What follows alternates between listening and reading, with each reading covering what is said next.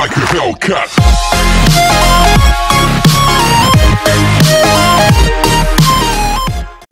Hello boys and girls, welcome to my channel. I'm Joe PT and I'm the owner of the BenchART channel. So you can add me on Twitter if you want. It's at BenchART_art.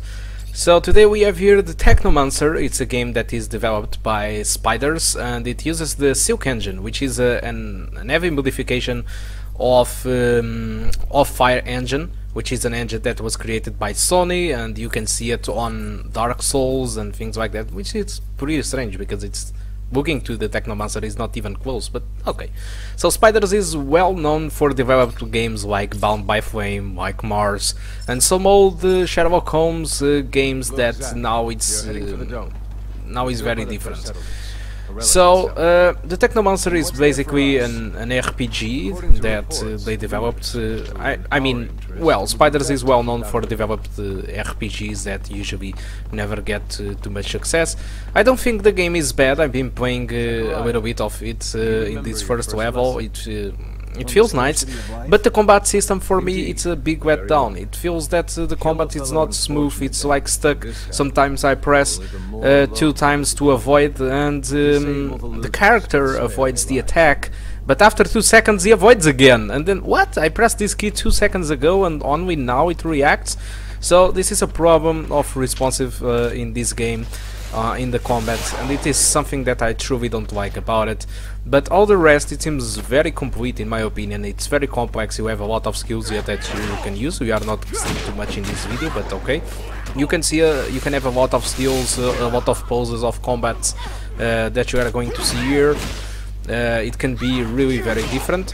So about the settings, as you can you must have seen, I'm playing this at 720p with all the settings on the lowest settings possible. I can't drop more the settings, and I'm using dynamic resolution, which lowers the resolution lower than 720p if necessary, which I believe that the game is already using. But the problem is, if you look to the frame rate counter, I'm just having like 25 frames, 27s.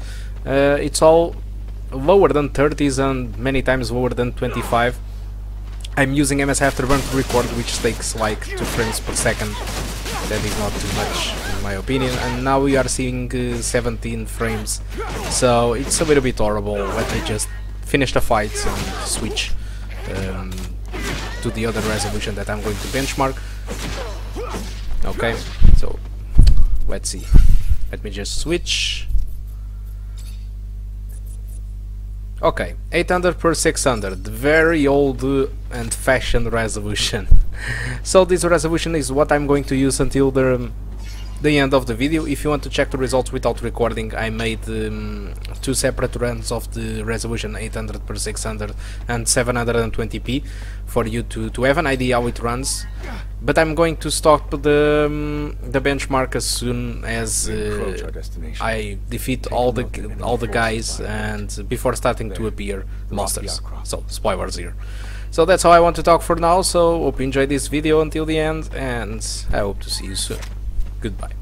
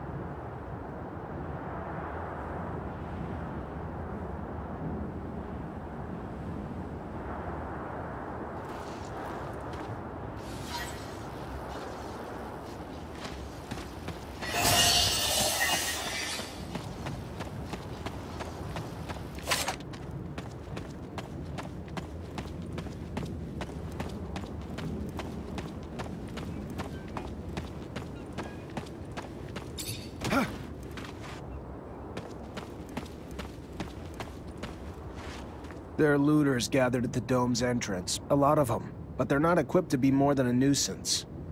Take care nonetheless, Zachariah. That guard there, separated from his group. Sneak on him and the battle will be easily won.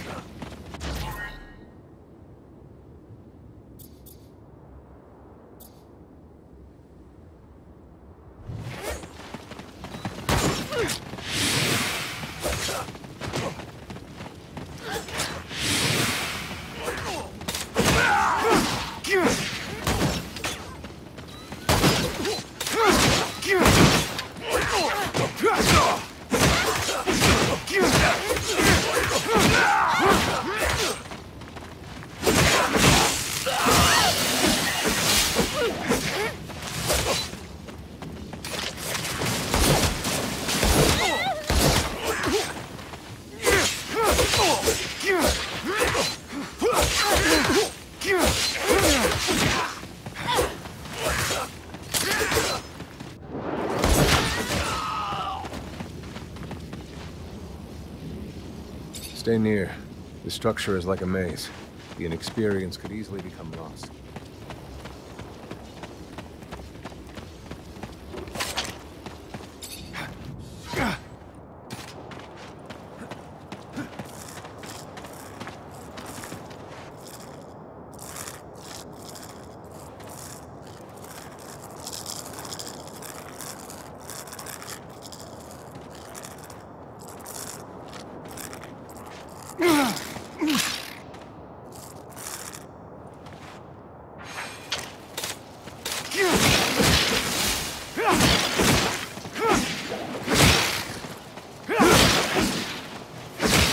Sometimes I wonder if initiating you is the right thing to do.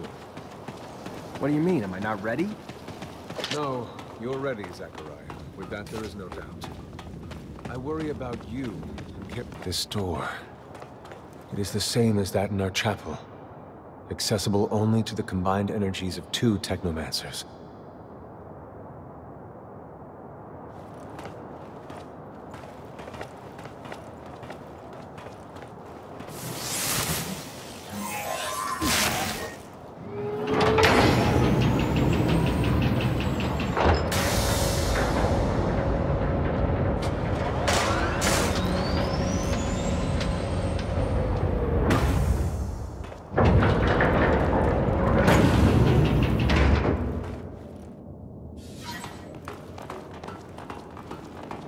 Here lies the entrance, and beyond, the main room, where we must go.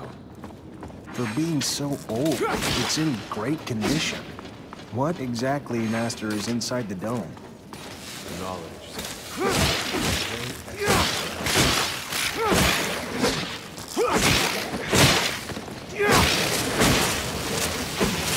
These creatures do not belong here. Their very presence is a danger to the relics. We must seek out their origin. I remember well the first time I came here. I was fascinated. I really thought I was part of an elite. I've become disillusioned since then. If all this knowledge indeed gives us some sort of power, we're still faced with so... This is the main room. The console over there. Active.